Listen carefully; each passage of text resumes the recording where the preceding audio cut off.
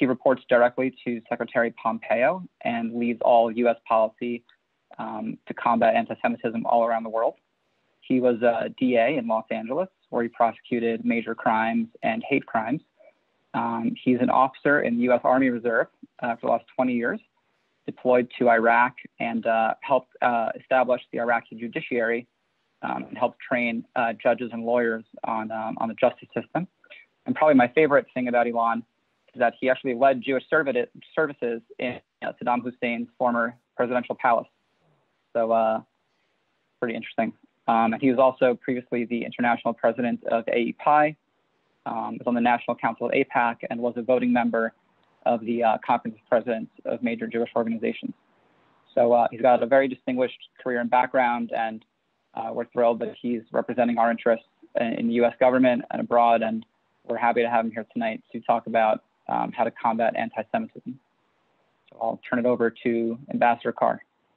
Well, thank you so much. Thank you for having me. It's always a pleasure to be with my dear friends of the ZOA. I have to acknowledge your leadership. Mark, my good friend Mark Levinson. Judy, thank you. You know, young professionals are so very important for the future of not only the organizational community, but really for the future of our country, for the future of the Jewish people. So thank you, Judy, for your leadership. Of course, Mort Klein, the legend. It's always, you know, I'm just always so grateful for so many things that Mort does. And then lastly, to all of you, you know, where, you know, that you would take time out of your evening to spend time not only with me, but really to spend time in dedication to the future that you want to bring, the future that you want to see, the issues about which you care. And now as I scan the virtual room, I see a lot of familiar faces and a lot of familiar names. My AEPI brother, Lou Belcher, I see is on, which is always a pleasure, and so many others. So thank you all very much. Lastly, Michael, I have to say, Michael and I became great friends right after my appointment. We met soon after I was appointed envoy, and we've been great friends ever since. And so it was really a special pleasure, Michael, to have you introduce me. Thank you. You know, I'm just thrilled to be with you tonight. I'm especially thrilled to bring you greetings from the President of the United States and from my boss, Secretary of State, Mike Pompeo, two leaders who have made the fight against anti-Semitism and the fight for the Jewish people in the state of Israel a top national priority for our country. I was appointed by President Trump and Secretary Pompeo now 2 years ago almost to help lead America's fight against this pernicious, recurring, tireless human sickness, often called the world's oldest hatred, that is anti-Semitism. And I took this appointment at a time of rising anti-Semitism throughout the world. We're seeing anti-Semitism rise from the ethnic supremacist far right. We see it rising from the radical Israel-hating anti-Zionist left, and we see it rising from militant Islam. And so I'd like to just give a quick overview of the priorities and the lines of effort on which my team and I have been focused over the last 2 years, and they'll continue to be our focus going forward. First of all, physical safety. Physical safety has got to be job one. It's the sovereign's first responsibility to its citizenry. And so I am focused on ensuring that every Jewish community around the world is safe and protected. If you don't have safety, if you can't leave your house and know that you're protected, or put your kids on a school bus and know that they're going to come back in one piece, you cannot live that way. And so physical safety of Jewish communities is job one. I've worked throughout the world with our allies and partners to ensure that Jewish communities are protected. And right here at home in the United States, thank God, our administration has doubled down on this effort with the Nonprofit Security Grant Program through the Department of Homeland Security to make sure that Jews are protected throughout the world. A second priority globally is hate crimes. As Michael said, I used to prosecute hate crimes. It is so important for the law enforcement community to make that statement that a crime committed with the motivation of ethnic or religious hatred, targeting an ethnic group or a religious group, is worse. is more blameworthy and more deserving of more severe punishment. And so these hate crime enhancements that we know so well in the United States are critically important.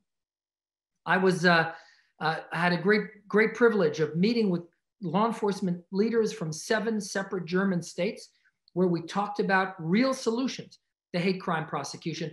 You might know in Europe there were some just devastating results where hate crimes charges were dismissed by judges. In one case, in a murder case, dismissed because, I would argue, of insufficient training in the law enforcement world. But not only overseas, I've met with law enforcement leaders right here at home in Lakewood, in Jersey City, and other places to talk about how law enforcement can respond when anti-Semitism does rise to the level of crime. So important. A third priority for us is the definition of anti-Semitism. And folks, this is so important. You know, if you want to confront a threat effectively, you've got to define it first. This is something that any Army officer knows, and it's something that is common sense. All of us can understand that. Well, we have a definition. It's an accepted international definition. It's the definition of the International Holocaust Remembrance Alliance, or IHRA, definition of anti-Semitism. And it is a top priority. The power of this definition is that in the examples it gives, it encompasses not only traditional medieval Jew hatred, you know, Jews controlling the world or responsible for you know, every human malady in the world, but it also, in those examples, embraces and encompasses the more contemporary kinds of anti-Semitism, the Israel hatred, the anti-Zionism that we know is so threatening to the Jewish people today. So an example given in the IHRA definition, denying the Jewish people self-determination, for example, by claiming that the existence of a state of Israel is a racist endeavor, an example of anti-Semitism. Targeting the state of Israel as a Jewish collective, an example of anti-Semitism. Subjecting the state of Israel to a double standard not demanded of any other democracy in the world, an example of anti-Semitism. Comparing Israel to Nazi Germany, an example of anti-Semitism. So the power of the IHRA definition is it allows us to point to an objective, accepted, non-controversial definition and say, you know, what you're saying, what you're doing is anti-Semitism. And it's not my opinion. I'm going to point to an objective standard. This is so very important. And one of my top diplomatic asks when I go overseas, if a country has not adopted it, we ask that they do so. Now, on this front, let me tell you, we are in a different world thanks to the leadership of President Trump and Secretary Pompeo. Just last Thursday evening, I concluded an agreement with the Kingdom of Bahrain's King Hamad Global Center to combat anti-Semitism together. Imagine it, the first Arab entity joining with us to fight anti-Semitism in the Middle East and beyond. And in that memorandum of agreement, we referenced and accepted the IHRA definition of anti-Semitism. So the first Arab entity to embrace the IHRA definition of anti-Semitism. And then just yesterday, an historic day-long conference was held in Tirana, virtually in Tirana, by the Republic of Albania, the first Muslim majority country to adopt the IHRA definition by formal parliamentary action. Kosovo did it by executive action before. President Trump did it in December by executive order. And so great things are happening thanks to US leadership. More and more countries are adopting the IHRA definition, and we're focusing on campuses next, how important it is that universities adopt that definition of anti-Semitism. The other priority for us is the internet and social media. Anti-Semitism has been rising for over a decade now. Why? I'm always asked, why is it that 75 years after the Holocaust ended, is anti-Semitism again on the march and again on the rise? How is it possible? Well, the answer is, the prime answer is, that the haters from the far right, the radical left, militant Islam, all three find common purpose in Jew hatred and are using the same tactics, the internet and social media, to propagate this venom. And it's giving these haters the power and the global reach to spread their ideologies with unprecedented speed. And so that's what's happening. In the internet and social media, we're seeing Jew hatred being spread. And as bad as it is, on social media and on the so-called visible web, once you enter the dark catacombs of the deep web, the fringe sites of hate, let me tell you, it's absolutely terrifying. The slight veil of anonymity accorded these people brings out the most unadulterated venom. And I have to tell you, I was appalled to see with my eyes the kind of things that are said and posted, the kind of memes that we see on the dark web, but on social media too. Look, in the first 8 months of 2020, on Twitter and YouTube alone, just those two, 1.7 million anti-Semitic posts were registered. And so this is a great problem. And this has been a top focus for my team and me. I'm proud to say that just last week, we broadcast the first ever United States government-sponsored conference dedicated to combating online anti-Semitism. It's never before happened. Secretary Pompeo hosted it and opened it.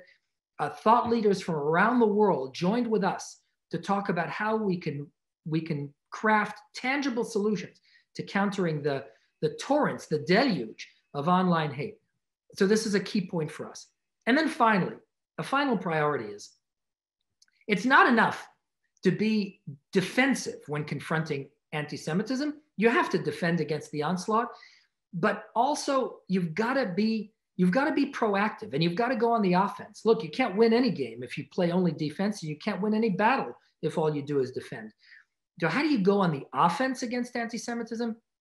There's one way to do that, and that is by driving a philo-Semitic narrative that teaches and that inculcates and breeds an understanding of and an appreciation of and a respect of the Jewish story, of Jewish history, and the profound and indelible contributions of the Jewish people to civilization and to every country where there has been a Jewish community.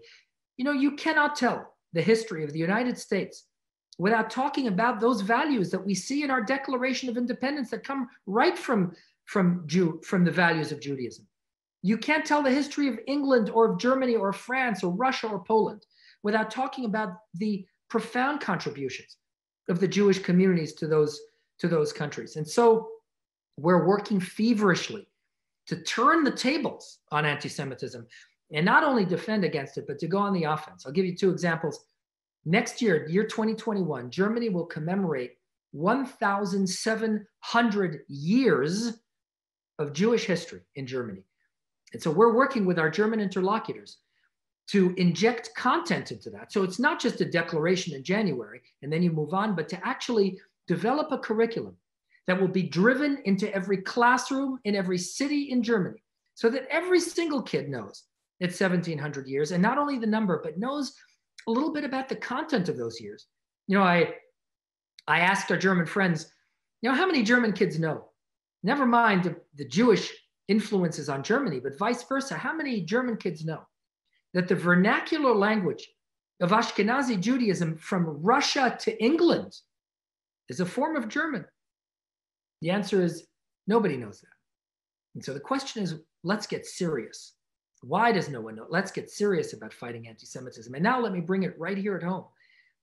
The month of May is Jewish American Heritage Month. In fact, this has been declared by every single president of the United States for 40 years. From 1980 to 2006, it was Jewish Heritage Week. From 2006 to today, Jewish American Heritage Month. Now, I've been around the country talking about this. The number of people who know about this, even heard about Jewish American Heritage Month, I can count on two hands. Why is that? If we're serious about combating anti-Semitism, how can we not use this vehicle created for us, delivered on a silver platter, meant to do exactly this, to teach our fellow Americans about the Jewish people and Jewish history and Jewish contributions? How can we not grasp it and run with it and make the most of it? And so we have launched an initiative called the Jewish Heritage Initiative. I'm proud to say we launched this with incredible partner organizations to capture and realize the potential of Jewish American Heritage Month so that we can go on the offense against anti-Semitism. Those are our priorities. I want to leave you with some good news because, you know, we focus on a lot of bad news, and you know what? There is bad news and it's important to focus on it, but there's also a lot of good news. A piece of good news, number one, is that we have a lot of amazing partners around the world, allies who get it, who understand that anti-Semitism isn't only a threat to Jews, but anti-Semitism is a threat to civilization itself. We have European interlocutors at all levels, from heads of government to ministers to parliamentarians to anti-Semitism coordinators, who ask, how is it possible on the continent where the Holocaust was perpetrated, how is it possible that anti-Semitism would be rising today? And they're appalled by it. And they are champions of this cause, not just allies, they're champions of this cause. And it is my great privilege to work with them every single day. In fact, I was just on an international conference with some of my colleagues who are just doing great work and fighting against the scourge of Jew hatred. Piece of good news number 2 is that there is a state of Israel. The Jewish people do have self-determination. And the Jewish state of Israel is a beacon for humanity, a model for the world of democracy and tolerance and inter-ethnic and interfaith freedoms and freedom of the press and world-changing innovation, and a military that is strong and yet committed to the rule of law. Israel's strength makes the Jewish people stronger everywhere in the world and better able to combat this scourge of anti-Semitism. And finally, piece of good news number 3 is that the United States of America, despite rising anti-Semitism, even right here, we just commemorated the horrific 2-year anniversary of the massacre at Pittsburgh's Tree of Life Synagogue. And a year ago, on October 27th, I arrived in Halle, Germany, to visit the scene of that synagogue attack on Yom Kippur. And I chose October 27th to make the point through conduct, not only through words, that this horrific scourge of Jew hatred is a global problem that requires a global solution. But despite rising anti-Semitism, even right here at home, the United States of America is still the most philo-Semitic country in the history of the world. Every poll shows that Jews aren't simply tolerated here. Jews are embraced and treasured in the United States. And the state of Israel is loved among ordinary Americans from coast to coast. And we have to keep it that way. And the United States today is led by the most philo-Semitic administration we have ever had. From President Trump to Vice President Pence to my boss, Secretary Pompeo, and the entire leadership team, we've never seen anything like this. Look, we are confronting simultaneously the Jew haters on the far right and on the radical left and from militant Islam. Let me give you some examples. We're the first administration ever to designate a violent white supremacist group as a terrorist organization. Never been done before, we did it. President Trump signed into law the historic Never Again Education Act to ensure that future generations of American school children will learn about the Holocaust and understand what happens when far-right Nazi-type ethnic supremacy anti-Semitism is on the rise.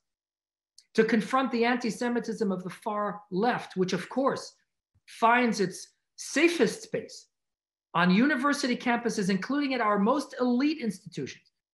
President Trump last December issued an executive order that applies Title VI protections to Jewish students, basically protecting besieged Jewish students on campuses. I was there when he signed that order. He, after signing it at the White House, he looked right at the cameras and said, let me make this very clear. If you are a university and you are promoting the harassment and discrimination of your Jewish students, you are going to lose a lot of money. This is going to be very expensive for you, he said. And I can tell you, there's not a single university president or chancellor anywhere in America that didn't hear that loud and clear. And so we are taking unprecedented steps to confront the deluge of anti-Semitism on American college campuses and on global college campuses. And so President Trump has done that. And then finally, to stand against the anti-Semitism that comes from militant Islam that focuses most of all on Israel hatred, this administration has stood with the state of Israel like no other. It has been an unprecedented commitment to strengthening and supporting and protecting and championing the state of Israel. From closing the PLO office in Washington, D.C., to defunding UNRWA so that our tax money doesn't go to printing anti-Semitic textbooks. How appalling is that, to teach beautiful, innocent children to hate other children? Not with our tax money anymore, thanks to President Trump. He said, no, we're not going to pay for that. Defunding the PAs, the Palestinian Authority's Pay for Slay program, where US tax money, hardworking Americans, their tax money was going to pay monthly stipends to killers, to murderers who killed Jews and killed Americans for no reason other than who they were. Not with US tax money anymore. Recognizing, of course, the eternal and undivided capital of the Jewish people in the state of Israel, Jerusalem. President Trump did that and moved our embassy there, recognizing Israeli sovereignty over the Golan Heights, declaring that Jewish towns in Judea and Samaria are not per se violations of international law, a game changer. Recognizing through the vision of peace that was proposed by the president, an unprecedented plan, detailed plan to produce peace between Israel and the Palestinians, recognizing the historic Jewish ties to Judea and Samaria. Of course, brokering historic and incredible peace agreements between Israel and Arab states. I was at the signing at the White House of the Abraham Accords. Let me tell you an amazing story. A senior delegate of one of the Arab countries, I don't want to say who it is because it was a private conversation, ran up to me and said, let me tell you, we are going to do great things together. He was exuberant and he said, don't think this will be a cold peace. This is not going to be a cold peace. We will do great things together. And his exuberance, I tell you, moved me to the core. This is a new world and a new Middle East we're seeing. Peace with the UAE, peace with Bahrain, peace with Sudan, more countries on the way, an agreement that we just negotiated with the Kingdom of Bahrain's Global Hamad Center to fight anti-Semitism in the Middle East. It's a new Middle East, thanks to the leadership of President Trump and the peace team and my boss, Secretary Pompeo. And then finally, of course, walking out of the catastrophic and the disgraceful JCPOA, the Iran nuclear deal. We spent 8 years empowering our enemies and weakening our friends. And of course, it didn't bring us peace. Today, we are standing by our friends unequivocally and unabashedly, and we are imposing punishing sanctions on the world's chief state sponsor of both terrorism and anti-Semitism. And so, my friends, there is a lot of good news. Great things are happening in the world, and the world is changing as a response to incredible American leadership. And thanks to that leadership, we are rolling back the scourge of anti-Semitism. If we create those partnerships, if we continue to advance the policies we're advancing, if we build those relationships across the United States and across the world, I have no doubt that we will be able to roll back this terrible rise in anti-Semitism and truly build for our children and for our grandchildren that better and safer and more just world that they so richly deserve. Truly, tikkun olam b'malchut Shaddai, repairing the world under the sovereignty of the Almighty. I know that when we do our work, we can always count on the ZOA to be our partner and to stand with us shoulder to shoulder and arm in arm as we fight for a just and better world. Thank you so much for everything you do, and thank you for having me tonight. And I look forward to hearing your questions. Thank you so much, Special Envoy Carr, not just for your brilliant words, but also for the work that you do with the administration tirelessly every single day fighting for the Jewish people. I would like to start off with a question that we had from the Young Professional Committee. So you mentioned Title VI and ZOA campus and the Center for Law and Justice and ZOA as a whole was not just instrumental in pushing forward the Title VI and protecting Jewish students on college campuses, but still we're filing Title VI complaints, and every day we're making sure that students are as safe as possible on college campuses. With that being said, do you have any advice on what young professionals can do after college? Is there any legislation that protects us in the workplace? Can we still use Title VI in other institutions that are not colleges and universities? So first, that's a great question, Marlene. So first of all, let me say that discrimination and harassment is not protected speech. And so absolutely, there are laws in the books that allow anybody subjected to discrimination and harassment to stand up and fight back. And that is something we've got to do. But another thing young professionals can do, not only in your workplace, but when it comes to students, you know, so many students don't know what their rights are. And a key part of this, as you mentioned yourself, is ensuring that young Jewish Americans are educated on what anti-Semitism is, so that they can recognize it when they see it, and on what their rights are when they're subjected not to protected hate speech, but when they're subjected to real harassment and discrimination. I mean, you know, the cases are all over the country. You know, USC, it's amazing. This is a campus where for many, many years, there was none of this stuff. And now you've got student leaders run out of town. I mean, they are literally driven from elected office because they're proud Jews.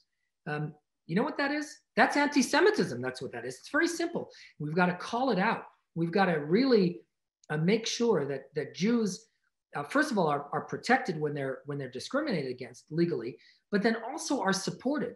Even when it's protected hate speech and there isn't a legal remedy, there still can be condemnation and there still can be support. And so really young professionals, especially that are closer in time to the college, to the time of campus and college life, can, I think, provide such important support to students who desperately need support and need to know that you know, professionals in our communities are standing with them and are ready and able to devote resources to helping them fight back against this awful climate on college campuses. Thank you so much for that answer. I'm now going to start reading some questions and taking some questions from the audience. So Sure. The first question that we had is, do you have any advice on best practices to fight Holocaust deniers, especially when that Holocaust denial comes from educators or principals of public schools potentially? Well, one thing I would say is never debate a Holocaust denier. You know, we've had many examples. I mean, you know, Alan Dershowitz and others who refuse to debate Holocaust deniers, because debating such a thing is to accord it legitimacy. Anyone who denies or distorts the Holocaust is either abysmally ignorant or, in almost every case, influenced by movements of hate. It is anti-Semitism to minimize, distort, deny the Holocaust. And so we've got to say, you know, we've got to stand up and say, how dare you? Anyone who says that, the response has to be, how dare you? How dare you trivialize the greatest evil ever perpetrated in history, which wasn't that long ago. The Nazi crematoria cooled 75 years ago. We liberated Auschwitz 75 years ago this year. And so we've got to stand up and say, how dare you commit a second injustice on the 6 million victims and on the survivors and on their descendants today? How dare you do that? And you should absolutely, anybody who says that has to be met with the most unequivocal condemnation, to say, listen, if you are denying the evil that was perpetrated so recently against the Jewish people, then you are in partnership with that evil. That has to be the message. Thank you so much for that answer. The next question that we had is in regards to the new mandatory ethics study program that is being implemented by CSUs. Can you speak a little bit more on how you see that promoting anti-Semitism and what will the effects of that be in the long term with such a curriculum? Well, for sure. Let me tell you the background. A year ago in the summer, when the first version of this curriculum was proposed, I, in my role as special envoy, condemned it publicly. And I can tell you, you know, to condemn a domestic US educational curriculum is not an easy thing. I mean, the Department of Education was involved, but we were all so appalled. You know, I will tell you that when I first was told about this, it was so appalling, I thought it was a hoax. I didn't think it was real until I actually went through and read this Soviet curriculum, this unvarnished indoctrination of American children, not only against the Jewish people in the state of Israel, but really against America. I mean, this was a neo-socialist, neo-Marxist agenda driven into schools. And thankfully, they withdrew that curriculum under enormous pressure. And so they tweaked it.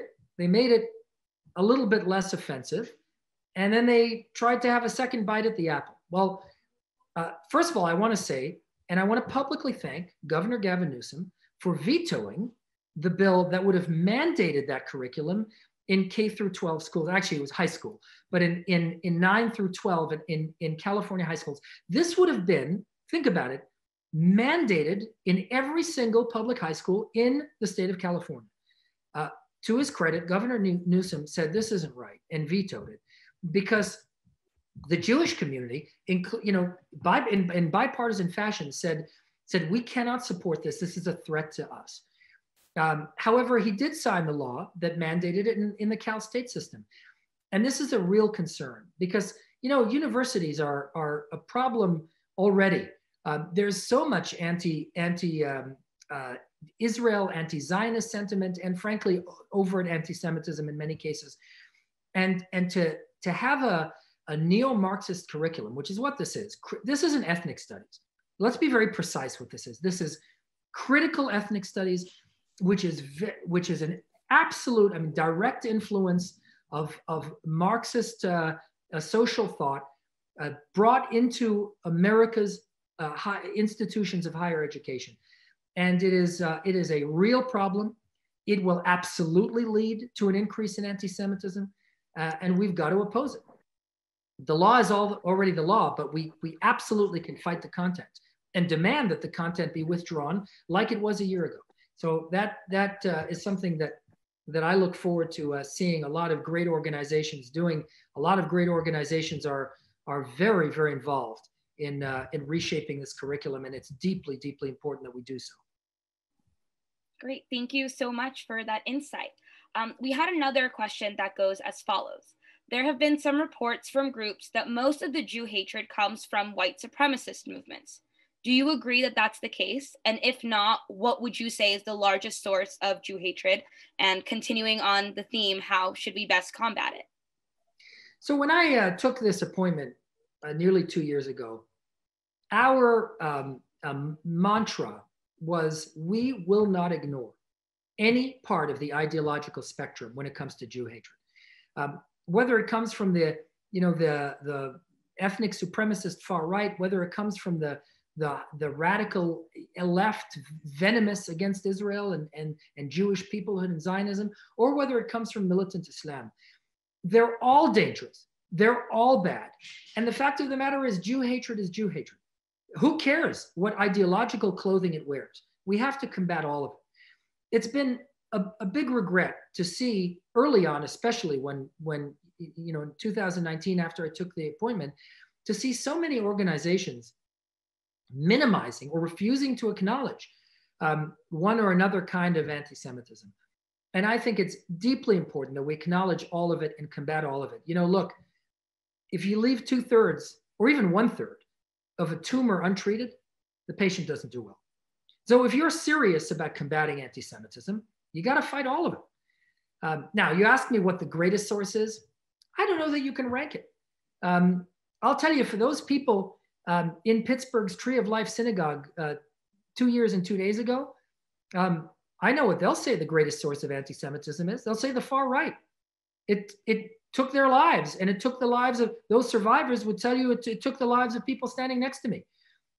Same thing, I spoke at the funeral of Lori Kay, Zichronah Livracha, in Poway, murdered on Shabbat in synagogue by a far-right white supremacist. And so, you know what they'll tell you, or the people in Halle, or the people around the world who have seen these neo-Nazi far-right movements flourish and take to the streets in many cases, torchlit marches filled with venom and hate. But talk to any Jew in the United Kingdom. Ask Jews in the United Kingdom, especially before the election, what's the greatest threat to the survival of the Jewish community? They're not going to tell you the far right. They will tell you the left, the radical left. The fact that the radical left could hijack a major political party in the United Kingdom. And it was such a great moment of Jewish unity when the Jewish community put partisanship aside. They put aside any division, whether it was left or right, Ashkenazi, Sfaradi, Mizrahi, observant or secular, young, old, they put all of it aside and they stood together and said, enough is enough. We will not accept what this cabal in the Labor Party back then represented. And they said, this threatens our survival. This threatens the continuity of the Jewish community in Great Britain. And so that was the far left. Now, talk to Jews in many parts of Western Europe who are subjected to constant attacks by radicalized communities, militant Islamism. They'll tell you that's the greatest threat. So I think it is counterproductive to rank them or to say which is worse than the other. I think it can be a great moment of unity for the global Jewish community and for the global community to say that all of it is bad and that Jew hatred is Jew hatred and that we are going to confront all of it because all of it threatens the Jewish people and all of it threatens civilization itself. Thank you so much. I would like to bring another question from the Young Professional Committee to your attention. So during the COVID-19 pandemic, we have seen many elected officials, including ones in New York, use Jewish communities as scapegoats for what's going on, not to mention any names in particular.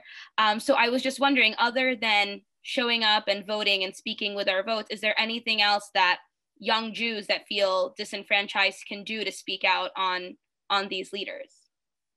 Well, yes, speaking out is critically important. You know, thank God in America, you know, we can make our voices heard and we can protest, right? As long as it's peaceful and a real protest and not what we've seen on the streets of our cities, you know, torching our cities and our businesses and our communities. But a real protest, we absolutely have the right to do that. And whether we're protesting unfair singling out of the Jewish community, or whether we're protesting rising anti-Semitism, we absolutely have a right to make our voices heard. And I think it's critically important that all of us, all Americans do that. Because like I said, anti-Semitism isn't only a threat to Jews. Anti-Semitism stands against the very DNA of the United States of America. It opposes the core being and the key foundational values on which our great country was built. You know, some people who hide behind various cloak their Jew hatred need to know that, you know, America is better. You know, our founding fathers fled the bloodletting and the blood libels of the old world. They came here to build a country that was free and prosperous and that embraced its Jewish community and its other communities. And so that's what America stands for. And so all Americans have to stand up and fight against this scourge, because this scourge will surely, if allowed to, undermine our great country. So we've got to root it out and stomp it out. In a very similar tone, I would like to ask the question of National Board Member Len Getz. How would we fight anti-Semitism of US political leaders on a national level, like Ilhan Omar and Rashida Tlaib? Well, we have elections, and you know, if we don't like our elected officials, we vote them out. And of course, you don't have to be a constituent to get involved in a race. We all know that very well. Now, I can't comment on elections, and I'm not giving advice on elections because I can't do that. But certainly, I can say that every American has a right to be involved and to be civically active. In fact, every American should be civically active. And you know, and if you feel elected officials aren't doing their job, well, you know, there's a process for expressing that. But short of elections, I think it's very, very important that we call out anti-Semitism wherever we hear it. You know, when we hear anti-Semitic expressions come from the halls of Congress, it's appalling, and I think all of us need to say loudly and clearly. By the way, in bipartisan fashion, and this is very important.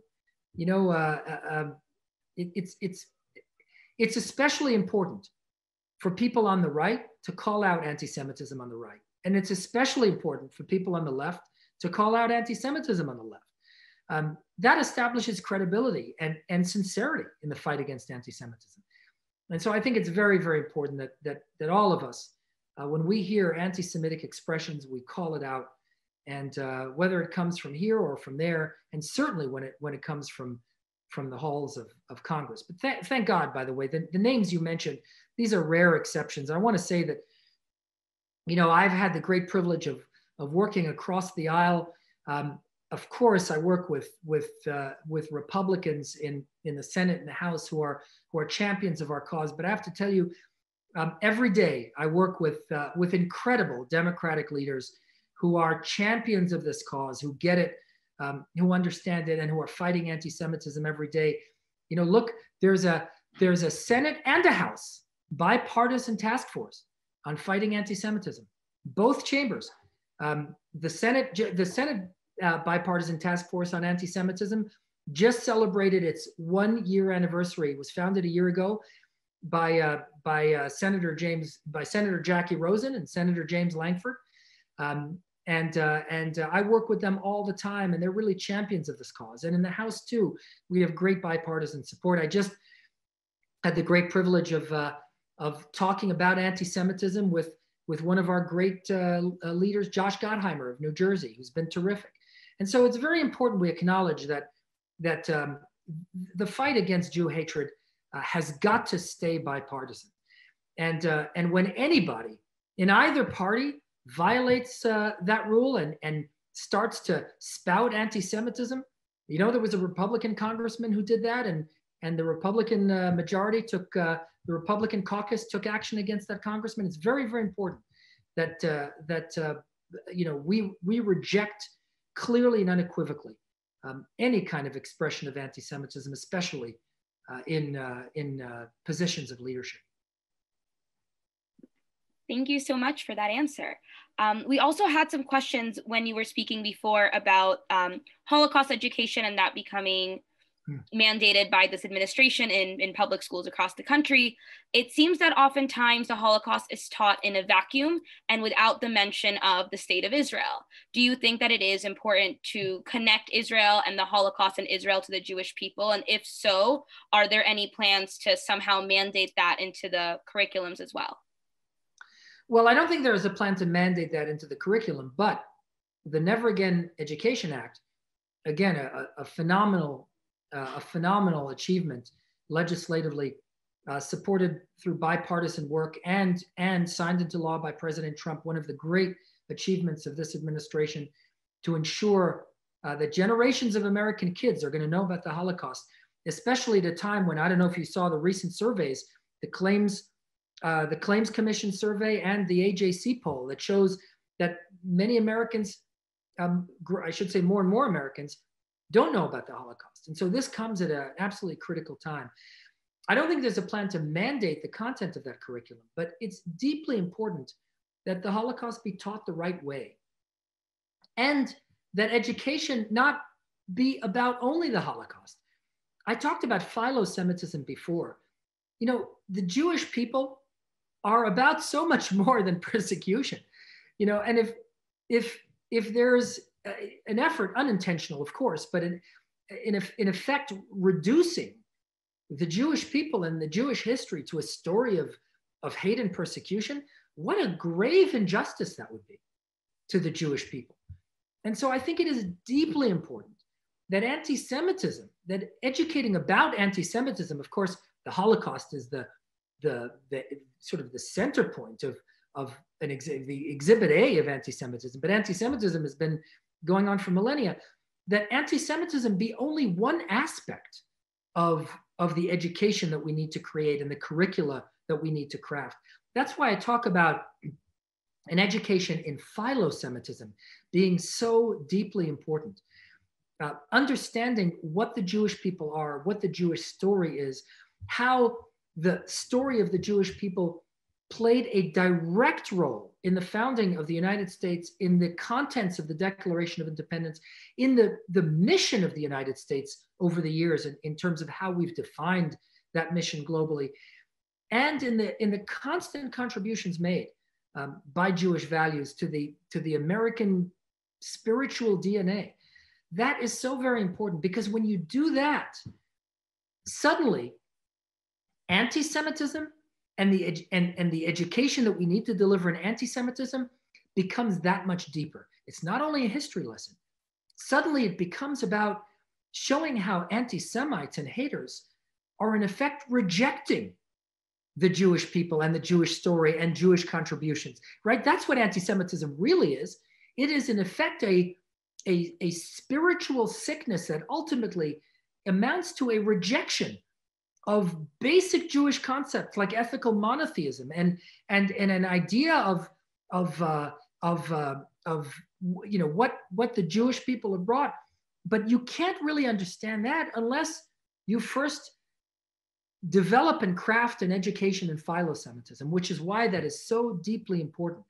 And so, yes, I think while there are no plans to mandate that, I think there has to be a connection. Jewish history, the Jewish people, Jewish peoplehood, of course, the realization of that in the founding of the State of Israel has to be the story. And then anti-Semitism has to be seen as a rejection of what the Jewish message has always been for humanity.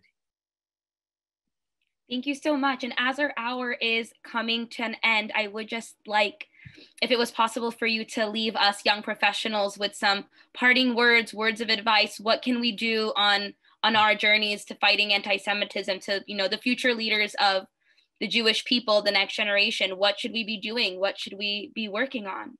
Well, that is the question. And I can't thank you enough, Marlene, for ending with that. You know, the reason why I'm here, you know, Alan and I just spoke. I just did a ZOA program not too long ago. It's not common for me to do a second program with the same organization, but because this is a young professionals group and focused on this, I thought it was especially important for me to spend time with you, because you are the future. What is happening in the community of America's young people, right? Youth, students, and young professionals will absolutely determine the kind of future that we will have. And if we really are to bequeath to the next generation a future of which they are worthy, the future that of which they are worthy, then we've got to invest in you. And we have to make sure that in your communities, the right priorities are driven, that you have the support that you need, that you know how important that you are. And that's the message that I have for you. And so what I would say is, first of all, number one, increase activism. We have got to have young professionals at a time when, frankly, there is a lot of apathy among millennials. We've got to have young professionals understand the urgency of the times we're in. We really are in urgent times. America, you know, is at a fork in the road where there are two dramatically different visions of our future. The Jewish people stand at a fork in the road as well, where there is a dramatically different understanding of what the role of the Jewish people will be in the world and in our future. This is a critical time. And so activism now is urgently needed. Not tomorrow, not next week, but now is when it's needed. And so you are the emissaries of that message. Nobody else can say that more clearly to young professionals than young professionals. And so when you're confronting, you know, the notorious apathy we see, not in this crowd, of course, but we see in our communities around us, nobody is better equipped to combat that apathy, to shake people out of that atrophy than are you. When you go to your friends and your colleagues and your coworkers and people of your age group and say, what are you doing? You know, look, you know, in these urgent times, choices will be made that will be, in many cases, irrevocable. And at one point in our future, it might be in 5 years, it might be in 10, it might be in 20, but at one point, each and every one of us will be held to account for the actions that we took today. It might be our children, it might be our grandchildren, but we will be asked, Ima, Abba, Saba, Safta, What did you do? When anti-Semitism was on the rise, when the state of Israel was vilified, when the Islamic Republic of Iran denied the Holocaust while at the same time promising to perpetrate the next one and wipe the Jewish people out, when we saw America riven by factionalism, and some of those factions standing up and expressing open and unvarnished anti-Semitism, what did you do then? God forbid, should we not have an answer to that future generation, to posterity's question of what we did today. It is my prayer that we will always have an answer of which we can be proud. And that is up to you. That is up to you to carry forth that message of urgency, to motivate everyone around you, and to find common purpose, to confront anti-Semitism, but also to champion American values, the values that made the United States of America the greatest country in the history of the world. Now is the time to champion those values. And I know that with great young leaders like you, our future is truly bright. I'm optimistic, and you're the ones who make me optimistic. So thank you. May you go from strength to strength. Chazak uvaruch. Thank you for what you do, and thank you so much for having me. Amen. Thank you so much, Special Envoy Carr, for joining us today, for leading us through this discussion, for your words of wisdom and empowerment and advice. We so really appreciate you. So a big thank you from the entire ZOA family. Thank you so much to all of those that joined us today. If you are a young professional, we do ask that you stay on for a little social after this. We would love to get to know you and to meet you and to tell you about our upcoming events and programming. ZOA really does such important work through all its departments, through outreach, through our Center of Law and Justice, government relations, campus, but none of this would be possible without your support. So all your donations go directly toward helping fight anti-Semitism and fighting for the Jewish people. You can donate at ZOA.org. Thank you so much again to all of you that joined us today. And another huge thank you to Special Envoy Elan Carr and to all the young professionals out there. We're looking forward to meeting you. Thank you so much. Thank you so much. Take care. Have a good night, everyone. Thanks for having me.